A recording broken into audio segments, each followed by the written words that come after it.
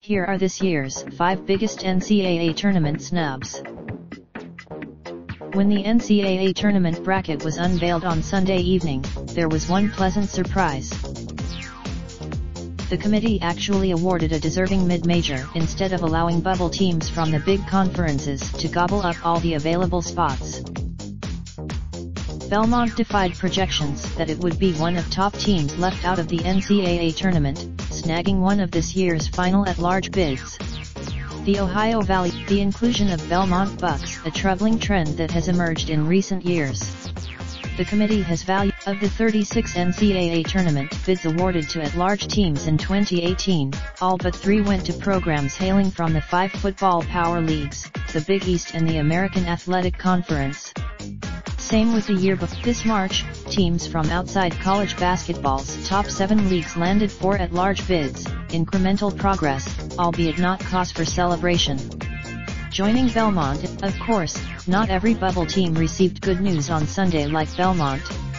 Here's a look at the Q1 record 3-9, Q2 record 6-4.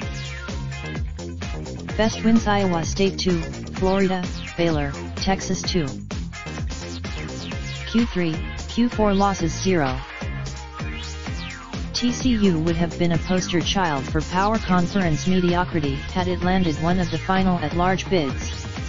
The Horned Frogs, Q1 record 3-9. Q2 record 5-0. Best wins: Auburn, Syracuse, Clemson 2. Q3, Q4 losses to Georgia Tech, at Wake Forest. To say that North Carolina State scheduled poorly this season is a gross understatement. The Wolfpack's Q1 record 6-9. Q2 record 2-6. Best wins: Michigan State 2, Wisconsin, Louisville Marquette. Q3, Q4 losses 0. For a team that was only 17-15 overall, Indiana had a decent argument to make the NCAA tournament. The Hoosiers boasted Q1 record 2-6. Q2 record 2-0. Best wins: Furman 2, East Tennessee State 2. Q3, Q4 losses 0. Some bubble teams on this list had more than a dozen chances against power conference foes bound for the NCAA tournament. UNC Green's Q1 record 5-10. Q2 record 4-5.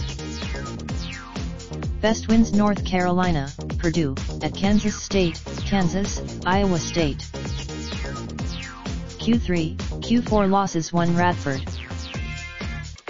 Never before had a team earned an at-large bid with a .500 record or 16 losses, but Texas had reason to maintain hope of being the first.